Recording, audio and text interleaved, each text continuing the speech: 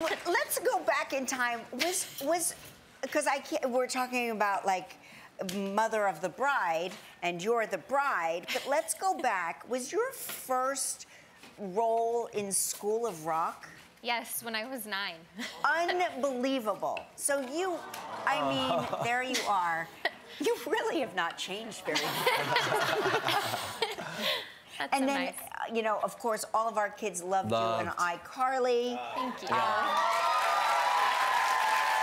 Do you get recognized everywhere you go?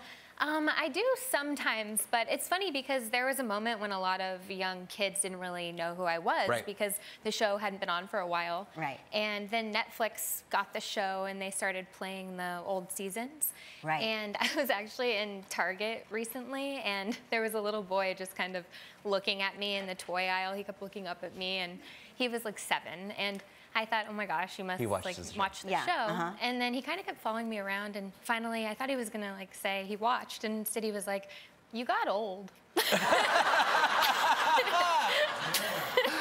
Hey, kids are so honest. You actually, though, I'm going to disagree with him. You did not, because I've been interviewing you now on this show for years and you look exactly the same. Thank you, you too.